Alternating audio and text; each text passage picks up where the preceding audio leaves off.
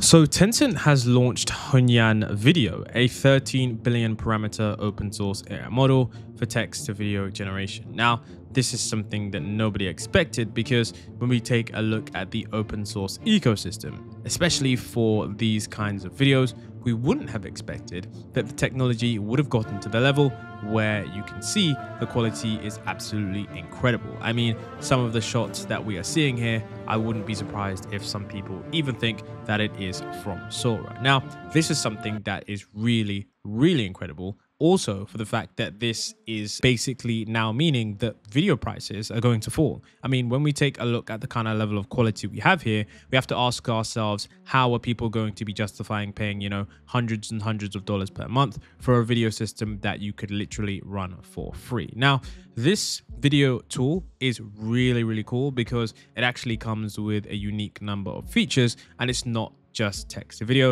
It actually has a decent amount of really cool features that we're likely going to use. So I want to say that the AI space is moving really rapidly because it was only the other week that we got Genmo AI that was also really fascinating. So we're going to take a look at some of the amazing features that this Tencent HunyuanVideo open source video generator has to offer. So one of the things that they actually talk about is the fact that they have really high quality videos. In this short clip here, you can see exactly how high quality their footage and the fidelity is. I want to say that looking over many different clips, although some of them are probably going to be cherry picked, the quality and consistency is quite remarkable. I don't notice that many mistakes in those clips, and in certain demonstrations, the quality often exceeds what we do get from other certain areas. Now, in addition to this, we also see that they do have something called high dynamics, which is really good because apparently it breaks the curse of dynamic motions, which means that it completes the actions in one shot. So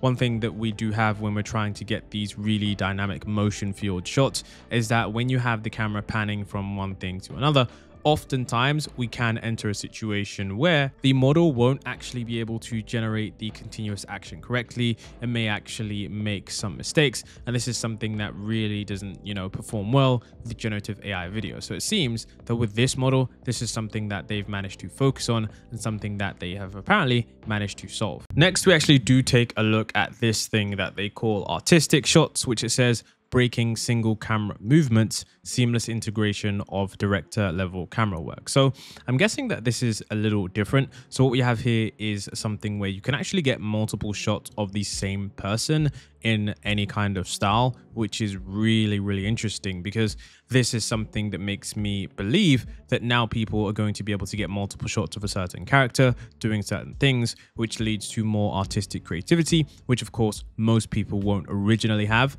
which lowers the, and levels the playing field for those who want to enter the space. Now, I couldn't help but notice that this specific example actually looks like a very familiar example from another company's demo. Now, if you remember the OpenAI demo, you'll remember seeing the same man that had the same glasses, the same hat, and was actually at a coffee shop. And you can see that the quality difference between the two, I don't think it's that far. Obviously, I mean, Sora was really good, but let's take a look at this here, guys. We have to understand that this one was, open source and only 13 billion parameters, and probably doesn't take as long as OpenAI. So for something that you could likely run on some local hardware, I think this is truly incredible. And remember, guys, this is, the worst the technology is ever going to be, which means that when we talk about future implications, this is going to be something that is, insane when we think about the use cases for the things that we could create for ourselves.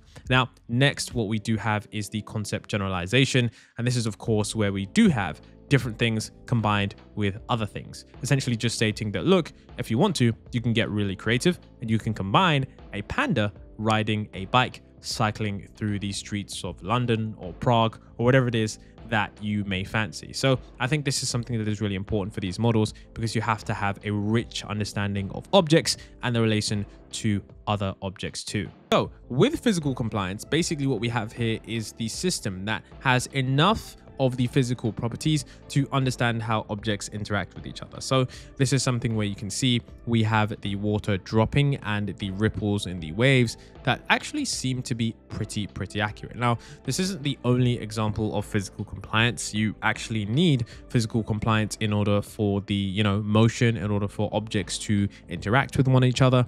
And of course, you need that to perform at a really high degree in order for the video footage to actually look real and for it to actually look legible. And that's something that, a lot of video models struggle with. Now, I do know that there's no model that does it pretty consistently, but an open source model that does have a high degree of this is going to be something that people really do value. So the model actually stating that, look, we actually ensured that we worked on this. This is a clear indicator that they've got themselves a good model. Now, what they also do have is, I think, something that is completely incredible. So they have something that they called native camera cuts. Now, recently, this was something that I did see in OpenAI Sora, but basically what this means is that the model actually natively cuts around the scene in order to generate a consistent storyline. I mean, this is something that is completely incredible because it shows us that, I guess if we can get these native camera cuts in models that are open source right now, what's stopping us from the future models being able to create a native camera cut entire movie? Now, of course,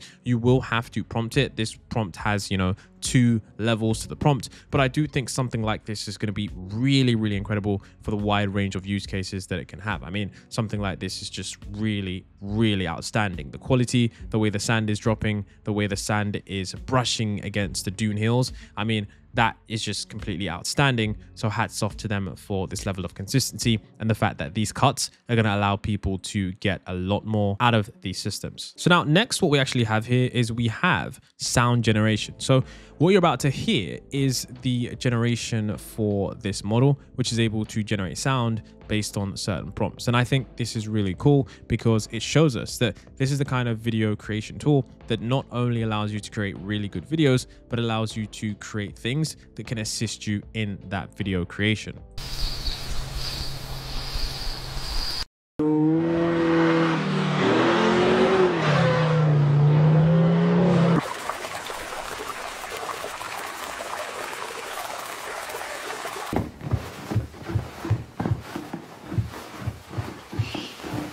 Now, another interesting thing that they do have, and I have seen this before, but this actually looks like a really effective method, is that they do have motion-driven movement. So there's some kind of, reference motion footage capture, and they essentially use that footage to drive the motion on the image on the right. And then, of course, the final output is, you can see someone that is dancing. Now, I do think that kind of thing is really fascinating because it gives you a lot more control over what your character is doing and how you want the video to be. So stuff like that is really important for the creative control over the final output, and an open source video tool adding that in natively is something that's really going to be effective. And of course, we do have reference driven movement for the kind of shots, which is going to be, once again, something where you can capture a video of yourself, use a video you found online, and then use that to drive the video for the character performing any kind of speech or any kind of shot.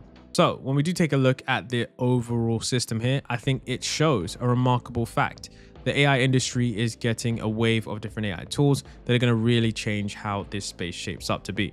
When we do have open source tools flooding the market in terms of the quality, adherence, and character consistency, it's going to really change the entire game for how AI content creation is going to be. I mean, these video tools are going to allow people to create their own films, and it'll be really interesting to see how this kind of technology develops within the next couple of years.